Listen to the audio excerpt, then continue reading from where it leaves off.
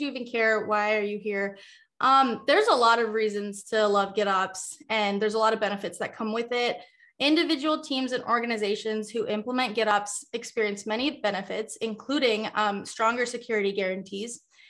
Because of GitOps tools' unique ability to treat everything as code, it basically directly impacts security. For example, if all configuration and security policy is treated as code, everything can be held in version control. So basically any and all changes that are made are reviewed and inputted into an automated pipeline. There's no manual processes, so you're less likely to be at work on a weekend, which leads me to increased developer and operational productivity. Because there's no manual processes, it actually allows developers to work on things that actually matter, such as the actual application. And it enhances developer experience because you wouldn't have to be there on a weekend debugging something that, you know, maybe someone entered in manually, and you don't have this audit trail of how it got there and what changes were made. Because of all the things that I also just mentioned, it also improves stability. There's a higher reliability, it's more consistent, and because it's all through code, it also is very standardized. What are the benefits of Flux? Flux actually reduces developer burden by removing the kube control problem. You don't have to worry about kube control versions to be able to interact with the cluster. You get rid of all those manual steps, and so you can focus on things that matter. Also, it's extensible. It's super versatile. It works with existing tools. It's very flexible. Basically, it's a modular natural extension of Kubernetes. And because of the microservice architecture that Flux has, you can pick and choose what you actually want to include to tailor your own experience with Flux. And it comes with out-of-the-box support for Customize and Helm. And like I said, it's designed for Kubernetes. It was designed entirely to be a natural extension of Kubernetes. So these are 8 things that we like you to know about Flux. And so it's basically just a little Flux in short. Flux provides GitOps for both apps and infrastructure. You basically just get push and Flux does the rest. Flux works with your existing tools, and it also works with any Kubernetes and all common Kubernetes tooling. It does multi-tenancy, and as we like to say, multi-everything.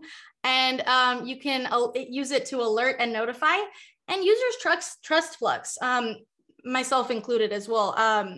And Flux has a lovely community that's very easy to work with. I am going to come back to these statements at the end, so I will elaborate more on them. I just wanted to get your feet wet with these concepts.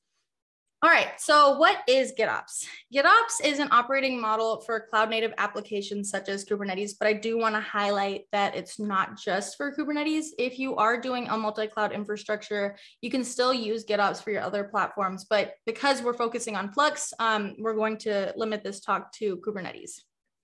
Also, it utilizes a version-controlled system, most commonly Git, but you can utilize other sources of truth, but most commonly, you'll see Git as the single source of truth. So that way you have something like an audit trail. All those changes are actually recorded, and you can go back and actually view this source of truth.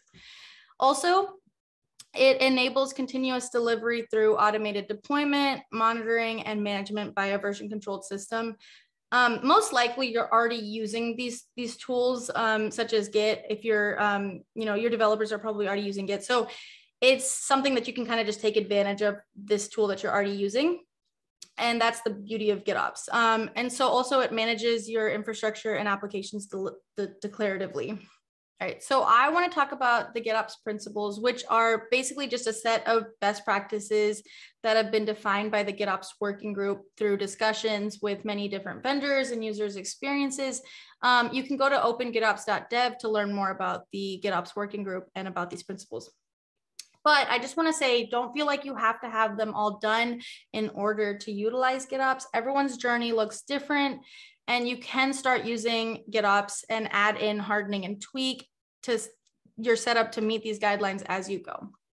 The first principle is that a system managed by GitOps must have its desired state expressed declaratively.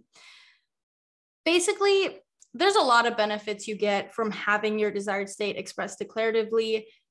such as, because it's written in code, it's reusable. There's an audit trail. There's a lot of reasons that it's a good idea to have it written, expressed declaratively, but it's also important for later principles that we're going to talk about, such as a software agent pulling it. But yeah, there's lots of benefits and reasons to do it. And then the second principle is that a desired state is stored in a way that enforces immutability, versioning, and retains a complete version history. So basically, because it's immutable, there's no sneaking in a change. There's no way for someone to come in and actually add a change that's not a part of this complete version history. And versioning has a lot of good benefits as well. You can always revert back to an old version. And so, yeah, there's lots of benefits to all of those things. And then the third principle is that software agents automatically pull the desired states declarations from the source. And so because your stuff is all codified, all your your desired state is codified, an agent can come along and actually pull in what you have stated that you want it to look like, and then it will actually apply it to your Kubernetes environment. So the fourth principle is that software agents continuously observe the actual system state and attempt to apply the desired state. So basically, something like Flux would be actually continuously observing the desired system state, so whatever's in your repository, and actually attempt to apply it and make sure that it's actually what is actually deployed. So whatever you desire is actually the deployed state, and you can rest easy knowing that it will always be that way. So what is Flux? Flux is a Git-centric package manager for your applications, but Git isn't the only system you can actually use with Flux. But basically, it provides a set of continuous and progressive delivery solutions for Kubernetes. It is a natural extension of the benefits that already come with Kubernetes. And at the core of it, basically, it continuously monitors your version control system, and it applies the desired state that's been declaratively stated there. The nice part of this is that you don't have to worry about things like configuration drift, because it also hard applies on a schedule. So if things have gotten out of sync for some reason, it will actually set it back to your desired state. And as I mentioned earlier, Flux really reduces developer burden because it removes the need for manual deployment processes. Everything's automated, which is really nice. So you don't have to worry about those things. Okay, so Flux is actually a set of Kubernetes controllers. And if you're not familiar with controllers, a controller handles the lifecycle of objects in Kubernetes. Basically, like if something needs to be done, so when an object is created, updated, deleted, etc. These are the different controllers that Flux is made up of, but I will come back to this and I will go over these in a little bit more detail later. I just wanted to show you an overview that it is a microservice architecture, and this is how it works. All right, now I am going to go back to those statements that I promised that I would go more in detail with. And so the first one is that Flux provides GitOps for both apps and infrastructure. Flux, along with Flagger, actually deploys apps with canaries, feature flags, and A/B rollout. So you can utilize any of your progressive delivery needs, basically. And there is a great self-led workshop that includes Flagger and would be a great resource if you are interested in trying it out. And that can be found at eks.handson.flagger.dev. Also, Flux can manage any Kubernetes resource. So basically everything you're already using, Flux can really manage that. It works very well with the whole Kubernetes environment. And it was created with all of that in mind. Also, infrastructure and workload dependency management is built in. So one nice, neat feature is that you can utilize depends on. So if you, let's say your application actually relies on a database already being stood up, you can actually utilize depends on to tell your deployment that, hey, I want my database to already be stood up before my application is even stood up. And so until that database is ready, it will not actually deploy the application. So you can rest assured knowing that all of those necessary factors are met already, which is a neat feature. The next thing is just push to Git and Flux does the rest. It really is that simple.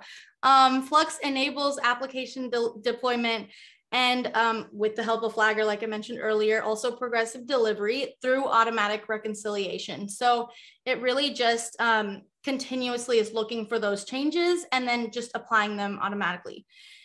And Flux can even push back to Git for you with automated container image updates to Git. So it can do image scanning and patching. And so basically the image reflector controller and the image automation controller work together to update a Git repository when new container images are available.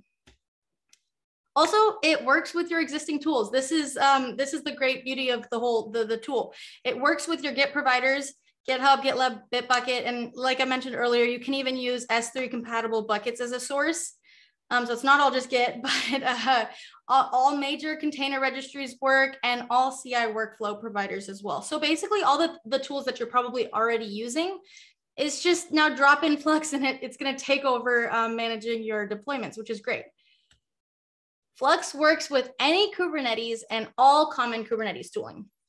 Like I said before, it was really created with Kubernetes in mind. Probably all the tools that you're already using in Kubernetes, Flux will work with.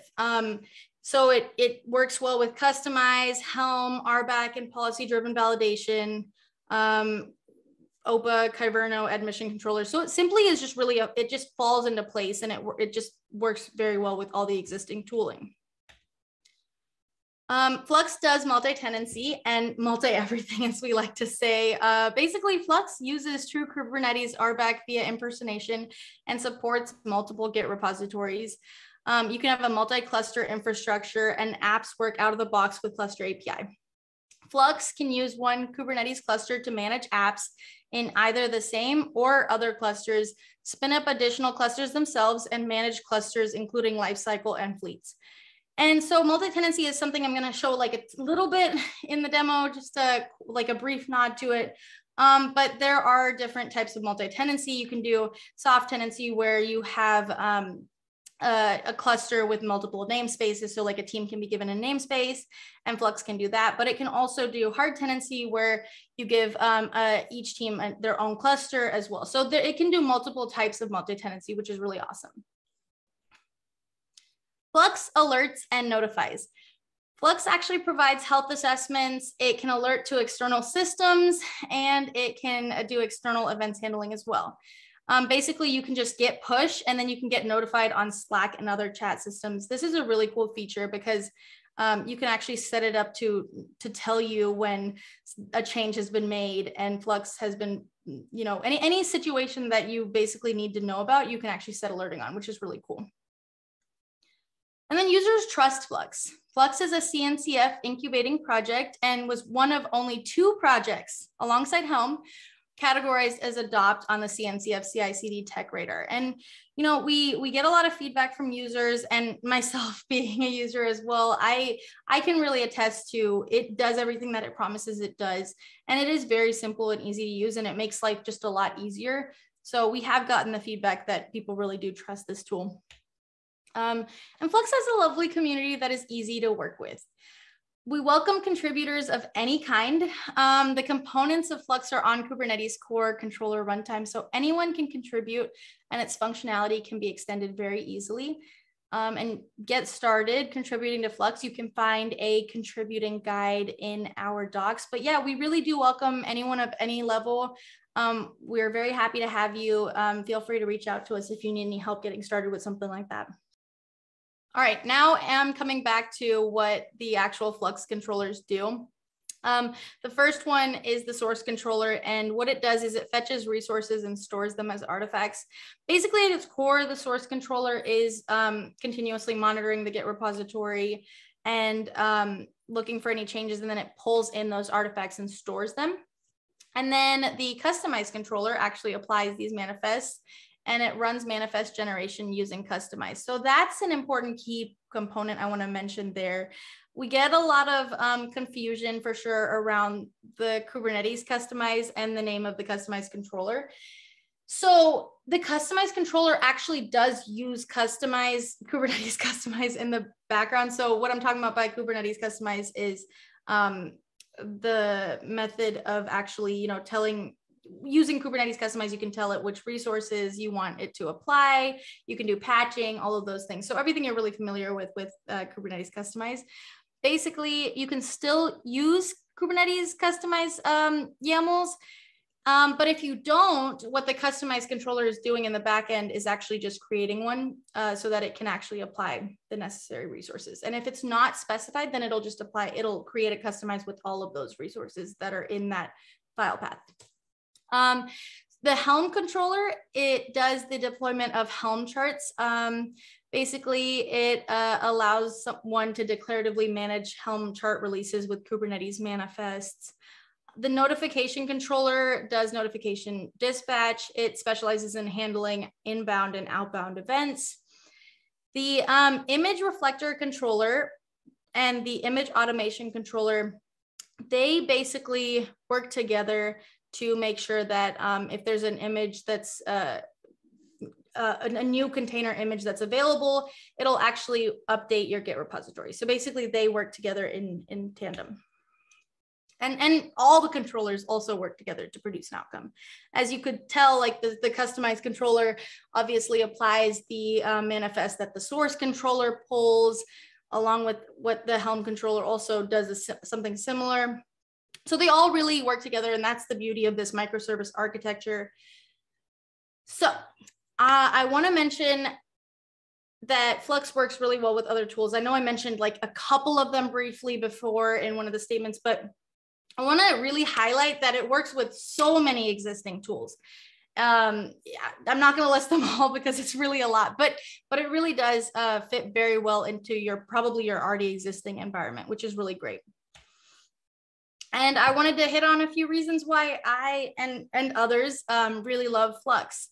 It just makes life so much easier. It's all this automation. And it's really simple to use. It really is just like drop in and then it does what it says it does. And then multi-tenancy is really simple with it as well. I, from experience, have actually set up multi-tenancy with Flux, and it's pretty easy and relatively simple to use. I mentioned depends on earlier, which is a really great feature if you do have things that need to be deployed in a certain order. Helm integration is fantastic with Flux. It's really great. If you are using Helm, it's a natural extension that you can just utilize with your current Helm deployments. The notifications and alerting is really simple to use with Flux as well. Bootstrap, which I will be showing in my demo, is a really easy way to get started with Flux, which is a really neat thing. And then that kind of leads me to the Flux CLI, which I think is fantastic. I will be showing it in my demo, but it is one of my favorite CLIs that I've ever used because it's so user-friendly, and I will be showing that as well. And then these are some things I want to leave with before I get to my demo. To get started with GitOps, you can try Flux using our Getting Started guide. And then we have really great docs. You can join our CNCF Slack community at #Flux. You can catch us there if you have any questions or need any help with anything. You can also sign up for our mailing list for monthly updates, announcements, so on. And then you can go star us on GitHub. You can catch the Flux repository here. And you can also join the conversation in GitHub discussions.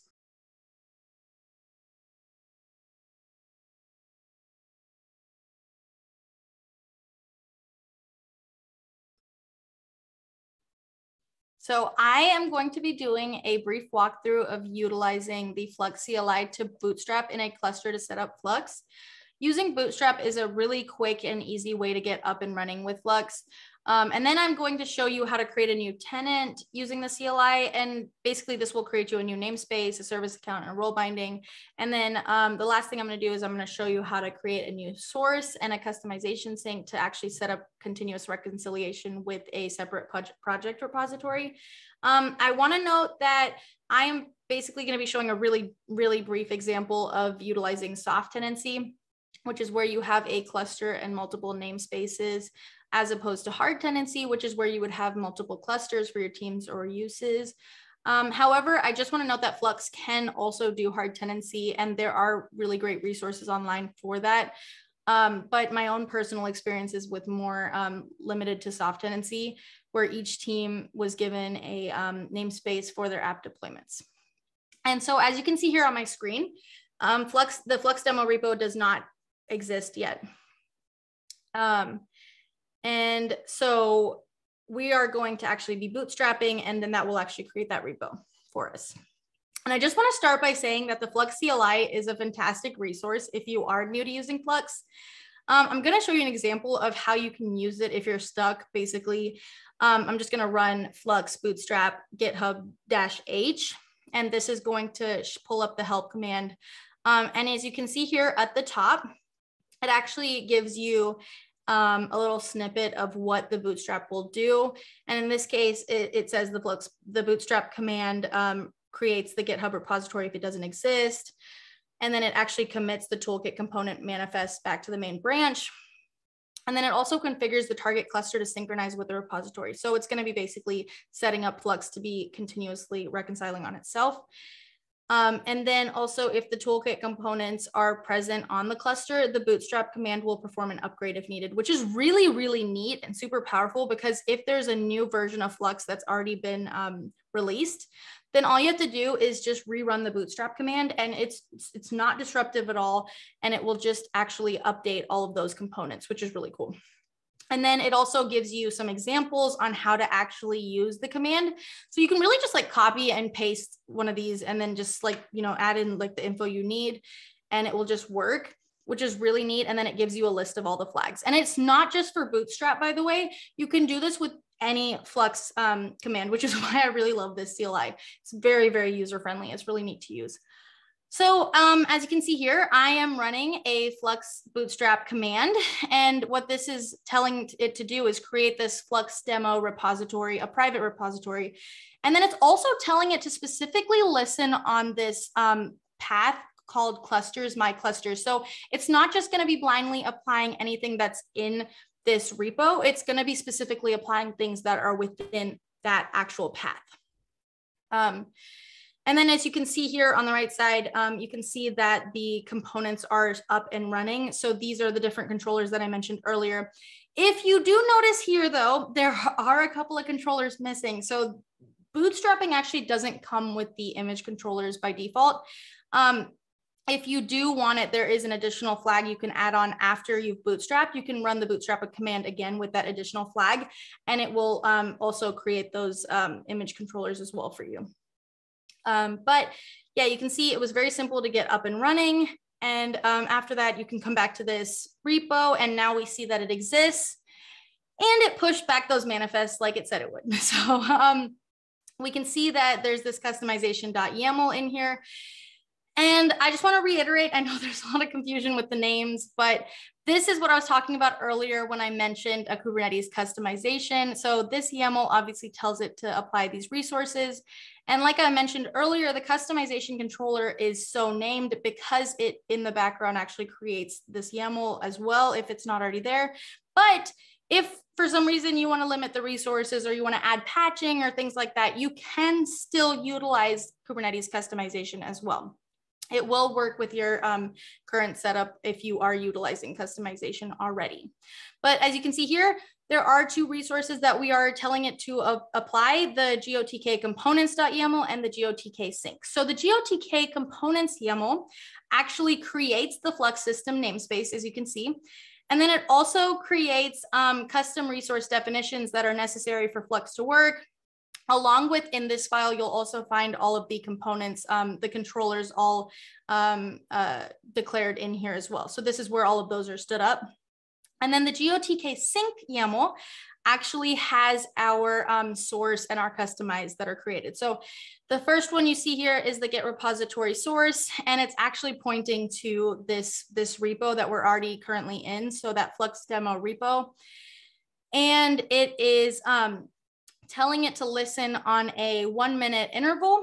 And so that what that means is every minute, this source controller will actually come check this repository and pull in those artifacts. And then here you can also see this customization, which is actually pointing back to that same source rep that was just created above.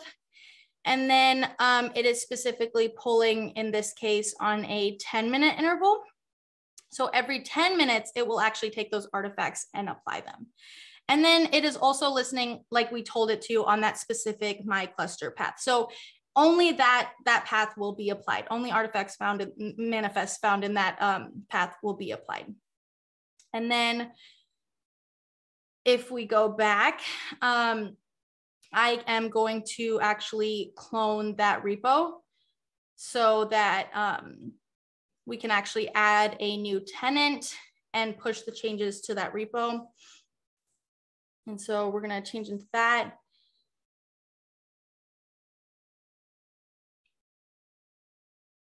And then, so this is actually that additional repo that I was talking about, that project repo. It's very simple application that we like to use for our examples. It's just a UI that's going to be created. It has a little simple backend, a front end, and it's just a few YAMLs in each. And so we're going to be creating basically a tenant that's then going to have a sink pointing to that repo, that additional repo. So now we're going to create the tenant, and we're going to use the Flux CLI to do so. You can also, there's two ways to do this. You could, yeah, so first we're actually going to create the directory for this new tenant to live in, to be pushed into. And then we're going to run this flux create tenant command. So I've added this -- export command so that it will actually export it into this rback.yaml. But if you left that out, it would actually create the tenant. But again, we want to do everything declaratively. So we want to actually push this up. So what this is doing is it creates that namespace, and then it creates this service account called test. And then along with that, it creates this role binding that then binds the service account and the cluster role to this, to the needed, the user reconciler and the service account test to this needed cluster role. So now we are going to actually push this up to the Flux demo repo in that new folder that we just created called test.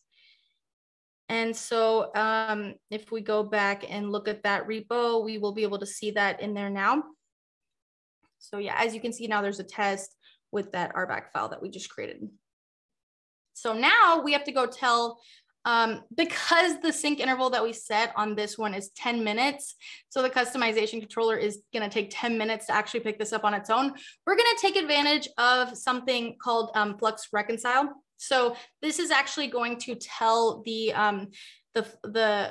controllers to actually go pull it. And so one key thing here is that you could actually have run Flux reconcile source git and the Flux system itself first, and then run the Flux reconcile KS Flux system. But adding that Flux reconcile KS Flux system and then that flag -- with source actually bypasses the need for that. It basically first reconciles the source and then the customization. So I really love that command. It's just something I wanted to point out. Makes life a little easier because then you don't have to wait for two commands. And then as you can see here, when I run kube control get namespace, you can actually see that now the test namespace has been created as of 17 seconds ago, which is awesome. So when that was reconciled, it did stand up the new namespace for us.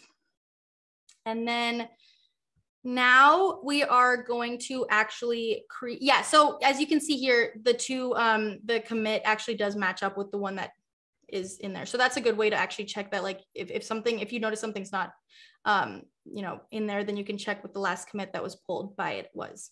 So now we are going to set up a sync for that pod info deploy app. So we're going to set up a source and then a customization as well to actually listen to that other repo so that we can deploy that application in our new test tenant. So here is a Flux create source git command. And so basically we're just saying, hey, create this in the namespace test. And we're giving it the URL for that repo I showed. And we're telling it to export it into this new sync.yaml within the same tenant folder. And then we're going to do something similar for customization. We're going to tell it to create a customization in that namespace. And we're going to point it to that source that we just created right above. And we're telling it to, the path is just whatever's in that repository. We want everything to be applied. And we're exporting it to the same file. So now if we cat that file, we'll see that there are both of these components. So exactly what we kind of looked at before, with the other source and customization, but now we're telling it to create it for this pod info deploy app. And so we're going to push these changes as well into our Flux demo repository under our test tenant folder. And so once that's pushed, we can go back and make sure that that's there. Let's make sure it's been pushed. There it is, our sync.yaml with everything that we told it to do. And so now we're gonna, again, because that interval is a 10-minute sync, we are going to go in and actually run that reconcile command again to get it to speed things up. And once we do that, we should be able to see that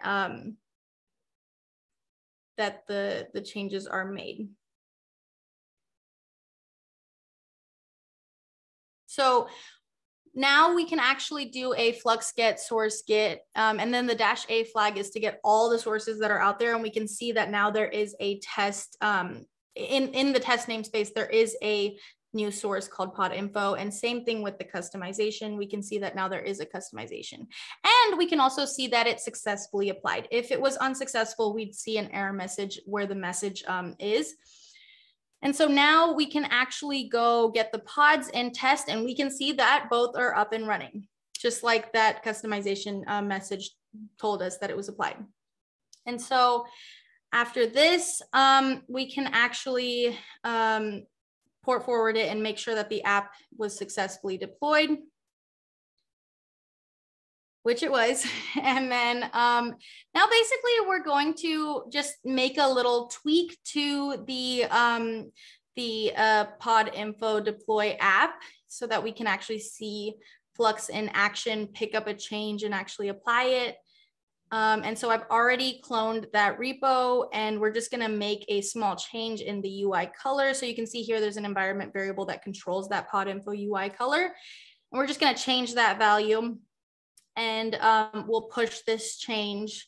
And once this is pushed, then we'll let Flux actually pick it up and make that, actually restart the pod with those changes.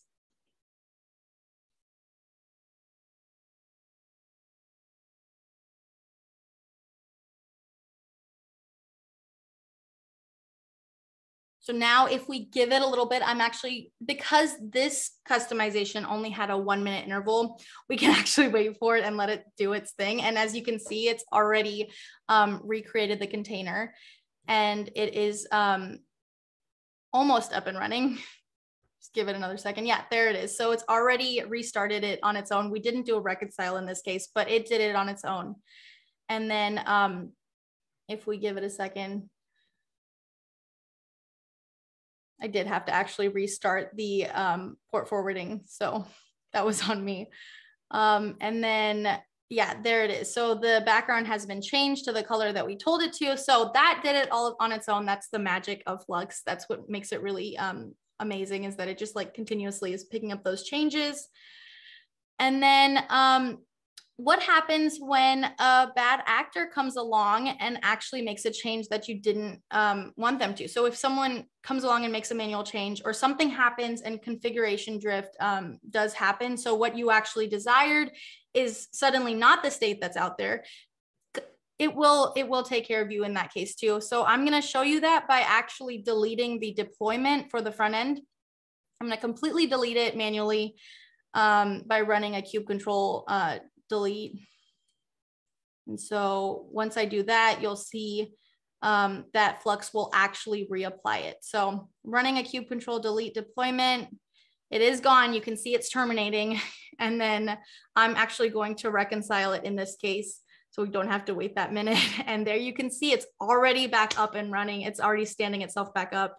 And then if we give it another second, it will be successfully running. And that is really the main things I just wanted to hit on. And yeah, those were the features I really wanted to show. And there's so much more that Flux can do, but this was just a little taste of the real cool features of Flux. So that wraps up the demo portion, where I showed you how to get started with Bootstrap and how easy it is to get started with Flux with that. and then also how to create a tenant, and then how to create a source and customization to point to a different repo. And I really hope that this was an informative demo and it really showed you how truly easy it is to get started using Flux. And if you are interested in using it, please check out, we have more information at fluxcd.io. And if you have any questions for us, please reach out on the #Flux channel on the CNCF Slack.